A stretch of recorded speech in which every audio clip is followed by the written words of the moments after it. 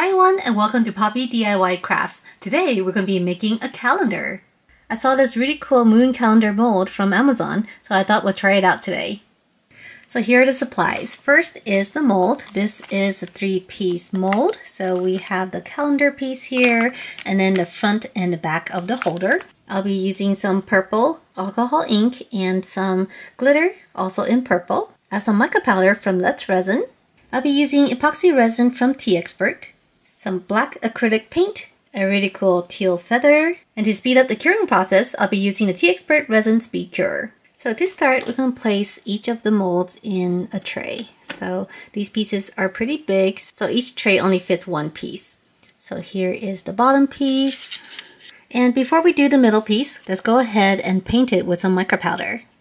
So we're going to be using two colors. I have olive and blue. So we're going to take our powder and just paint the insides like this. And you want to make sure to get the sides too.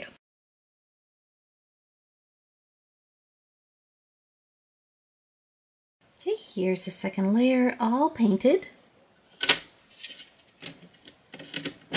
And here's the top layer.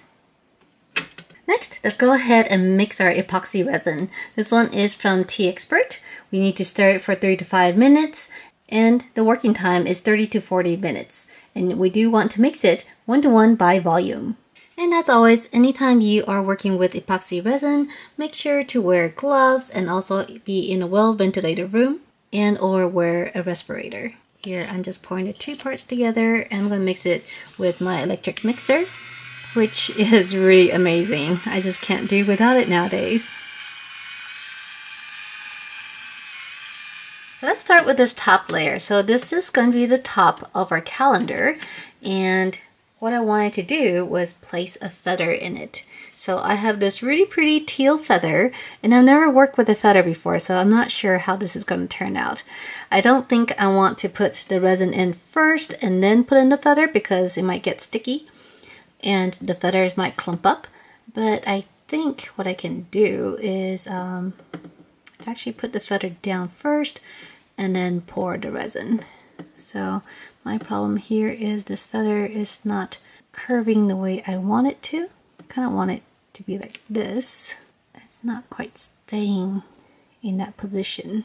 So I'm just going to try my best and put the feather in curved like this and then pour the resin over it. So hopefully this does not become too messy. I'm just going to pour double resin and anchor this top part down. And hopefully the resin weighs the feather down so that we don't get any movement after we pour. And here, let's go ahead and keep pouring. I'm going to pour the resin in the rest of the way and fill it up to the top. Here's the next layer. This one we're just going to pour it straight in.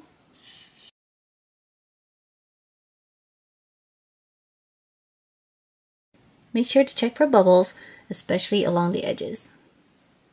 For the last layer, we're going to add some purple glitter. This is so pretty, look at this. And for a bit more color, we're going to add some purple ink. Oh, this turned out really pretty. And we're going to fill the entire bottom cavity.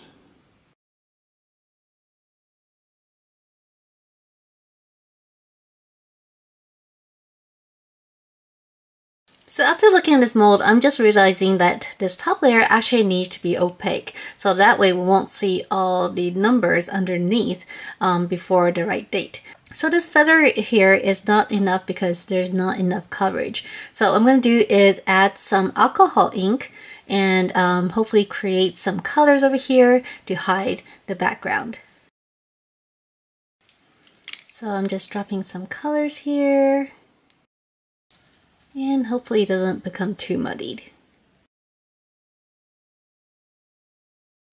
Then I'm going to take a stick and we're going to mix the colors a little bit.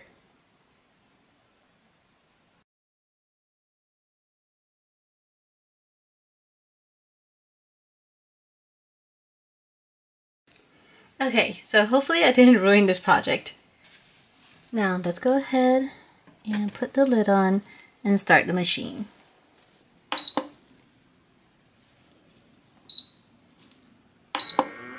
Okay, let's come back in a few hours and check on the progress.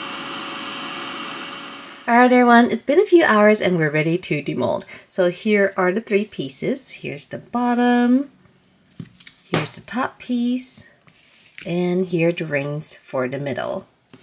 So let's go ahead and start with this bottom piece.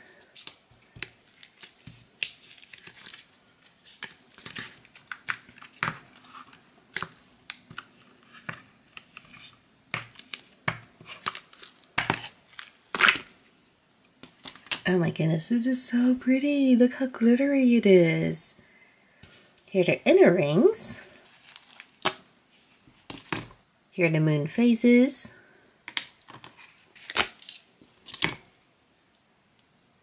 Here are the days of the week. There's a little bit of overflow here, so we can just trim it with scissors. And here on the inside, we're going to trim it with an X-Acto knife. So here are the 12 months.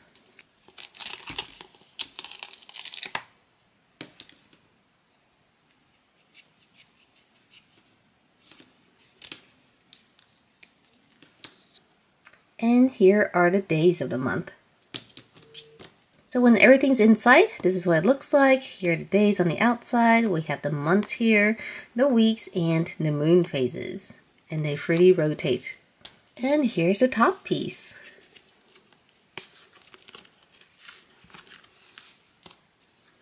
And here's the top piece. So we have our feathers, our alcohol inks, and the little gaps here for you to see the date.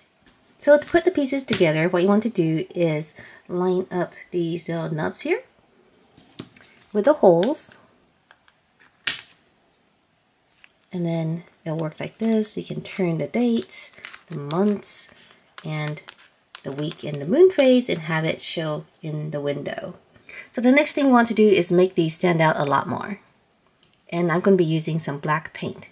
I'm going to take our paint and just fill the inside. Then with the baby wipe, we're going to quickly swipe across to remove any excess. And for the ones here with the larger cavities, we're going to fill it back in with more paint. Okay, let's set it down to the side to dry. And we're going to do the same with all of them.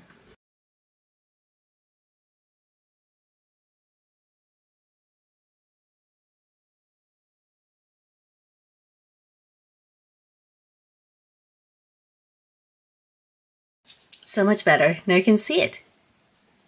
Alright, and this ring is done. Now for the months.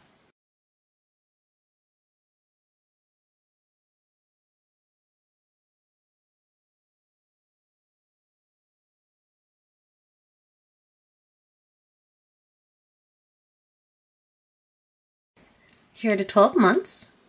And finally, we have the days of the month.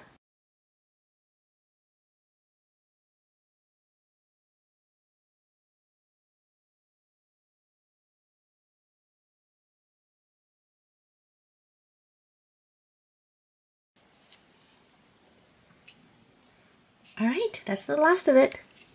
Let's assemble everything.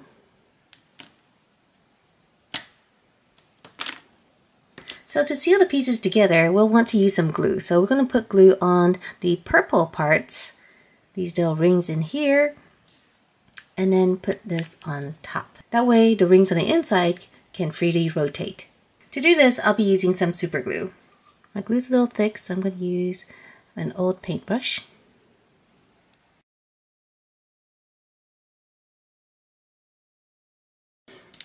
And here we have it. We have our calendar.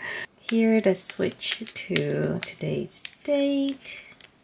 I think today's the 8th.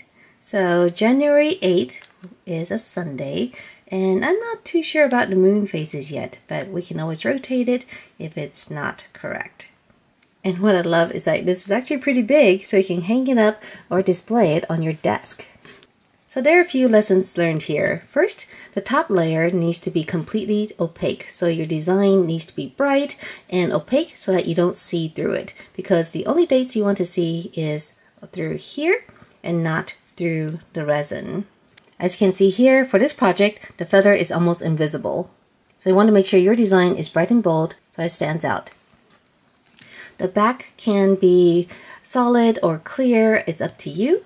But the front piece has to be opaque or solid. Here's the mold for the top piece, and the most important part is to keep these windows clear. So I did have a little bit of leaking over this top ridge here, and so I had to cut that out.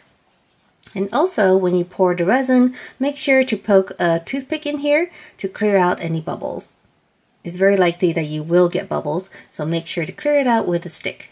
And for the rings, make sure to also run a toothpick around the letters to clear any of the bubbles there.